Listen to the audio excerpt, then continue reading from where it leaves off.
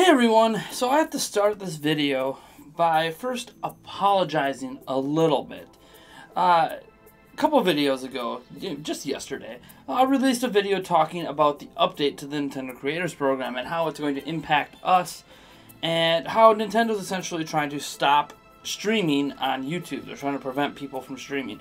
Now, in the video itself, I clarified many times that this only applied to the Creators Program, but what I didn't specify, because I didn't know at the time, was how deep this goes and or what the clarification is. So I'm going to apologize right now because this information I'm about to present to you right now today, was available yesterday, but because I was so caught up in the email itself, that literal email Nintendo sent to me personally, I kind of overlooked it. Even when I went to the FAQ area of the site, the guide site on the Nintendo Creators Program, I didn't see this initially because I guess I looked in the wrong section.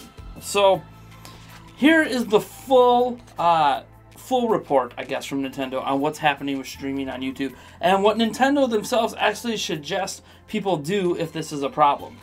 So it says, live streaming on YouTube falls outside of the scope of the Nintendo Creators Program. Exactly what we said yesterday. You cannot broadcast content on YouTube Live from the account you have registered to the Nintendo Creators Program. Again, what we said yesterday. However, here's the extra bits. If you plan to broadcast content on YouTube Live, you have a couple of options. First, you can broadcast content on YouTube Live from a channel that is not registered to the Nintendo Creators Program. Or, you can cancel your channel's registration to the Nintendo Creators Program and instead register your videos containing Nintendo's IP to the program separately. Videos which had previously been registered through your channel would need to be re-registered individually. And all I can really say to that is,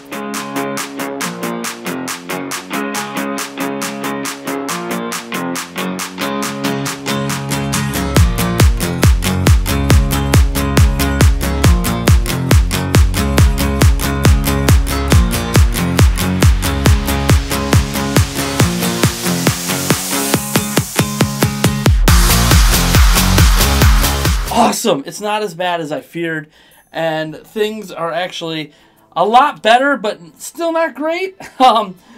So what Nintendo is saying is, if you are registered to the Nintendo Creators Program, make a separate account, and you can still live stream that. So they're not preventing all live streaming on YouTube. They're not even preventing all people who want to make Nintendo content from doing live streaming. The only channels that are affected by this, and there are only a very few of these channels that exist, mostly really small YouTubers, like way smaller than us, are people who have their entire channel invested into the Nintendo Creators Program. And there's not a lot of people that have done that, because in order to do that, yes, they take less revenue from your videos. I think right now it's like a 40% cut. Like if I submit an individual video to the Nintendo Creators Program, they take 40%. If I was a full member of the Nintendo Creators Program, they'd only take 30%. Then they take 30% of every video I make, including videos that don't have like Nintendo game footage in it, or any other original content I may do, like my Outside the Box series or Prime Comments. That's very much not something that I want Nintendo taking a cut from. But yeah, it's basically means that my channel is okay. I can live stream Nintendo games on my channel, which is awesome. However, that doesn't necessarily mean that's what I'm going to do moving forward. So let me clarify what this means for us. It means that yes, we can live stream. Very few channels are going to be affected by this rule change. It might almost be why Nintendo's like intentionally hurting channels and intentionally telling people, hey, just like opt out of the Creators Program. It's almost an admittance that Nintendo screwed up, that the Creators Program sucks. Why they're implementing a new restriction into the Creators Program is beyond me. I don't get it. I have no idea why they do it. But it sounds like I can still submit videos individually to them and still live stream.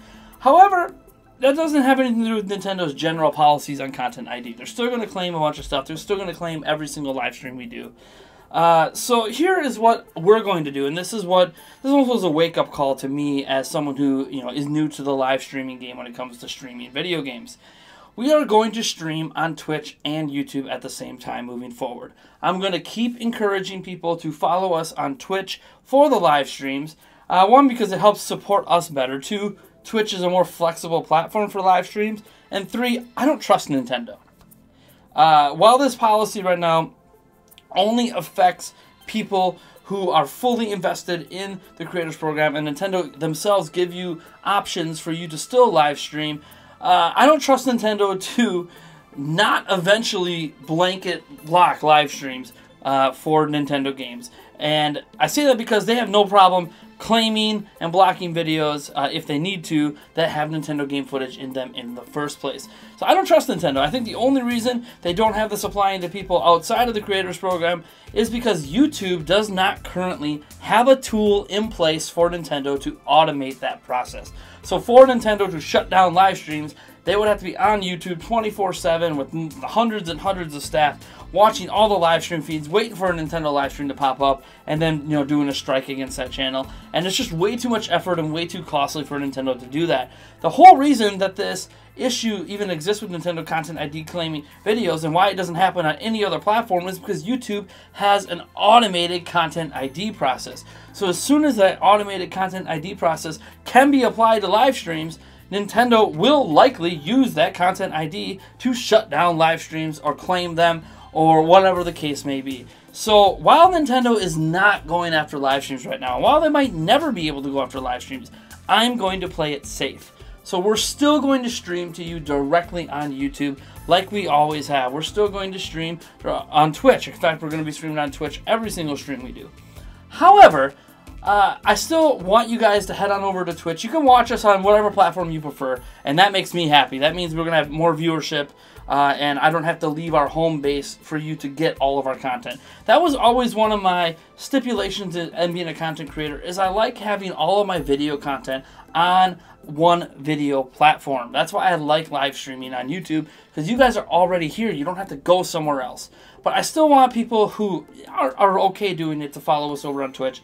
Go over there, do your thing, because it really helps me out in the future. Because, again, I'm not putting my faith in Nintendo to not make this streaming policy worse on YouTube once YouTube and Google create the tools to make it possible. And I think those tools are going to exist one day, and that this domino is the first chip to fall in the streaming sphere for Nintendo. I think they really want to have total control over how their games are presented on the internet, period.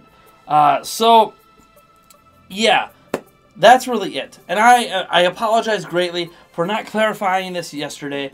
I literally did not have this information until some point today. I watched a few other reactions, some videos, watched a Spawnwave video. I have a link down to his video down in the description that really helped clarify things. I watched a video about HMK who didn't really clarify this far into it. But yeah, in general, I'm sorry. I am deeply sorry if I've misrepresented what Nintendo is doing. I still think what they're doing is crap. I think if you are someone that for some reason fully invested into the Nintendo Creators Program, that you're being punished the most. Like, the people who are conforming to what Nintendo wants you to do the most are the ones being hurt the most. That doesn't make a lot of sense to me.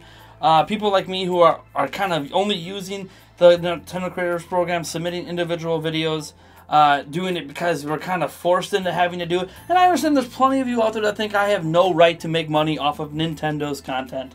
And I don't know why I air quoted that, but there's people who think that, obviously, you know, when YouTubers are making videos that have game footage in it that, you know, we're stealing or something. I don't get it.